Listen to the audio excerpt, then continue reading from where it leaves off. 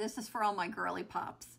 It never fails that when I do a video about women not going 50-50 with their man, there is a handful of women clutching their pearls and offended about what I'm saying, because they're all like, well, I want to be his equal, and I don't want to owe him anything, blah, blah, blah.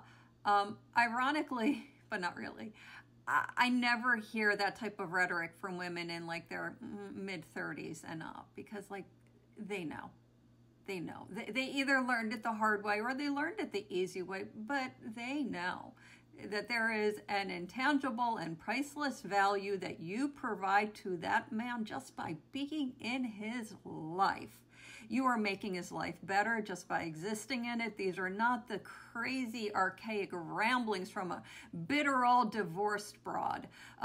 They're statistics that support exactly what I'm saying. So when you insist on being financially equal, you are completely overlooking what you are automatically bringing intrinsically, divinely powerful as a woman. Should everyone financially contribute something? Yeah, of course.